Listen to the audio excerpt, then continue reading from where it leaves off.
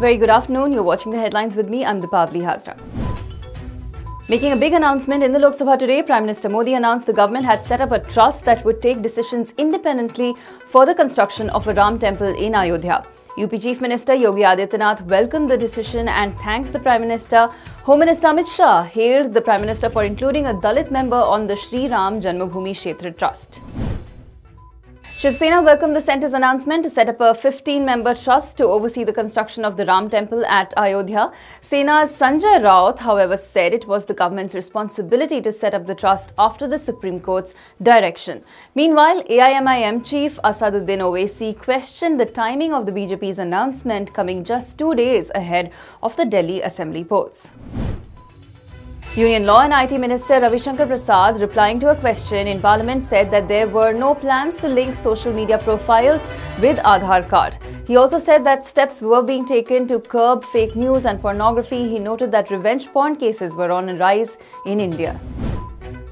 Prime Minister Modi has arrived in Lucknow for the inaugural ceremony of the Deaf Expo 2020. Defence Minister Rajinath Singh, UP Chief Minister Yogi Adityanath and UP Governor Anandiben Patel will also be present at the event. Delhi Chief Minister Arvind Kejriwal has invited Home Minister Amit Shah to a debate as the 1 p.m. deadline for the BJP to announce a chief ministerial candidate expired. He also said that Delhi would decide if he were a terrorist or not with their vote. Earlier, Kejriwal's family had hit out at the terrorist barbs that were directed at him by the BJP.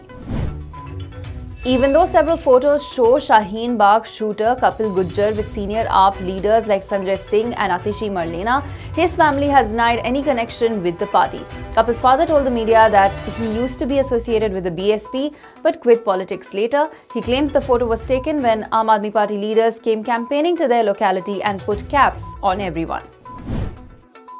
Superstar turned politician Rajinikanth cleared his stance on the Citizenship Amendment Act, saying that this act is not against Muslims and that they have nothing to fear from this law. He also said that the National Population Register is necessary. He alleged that opposition parties with vested interests were instigating crowds to protest.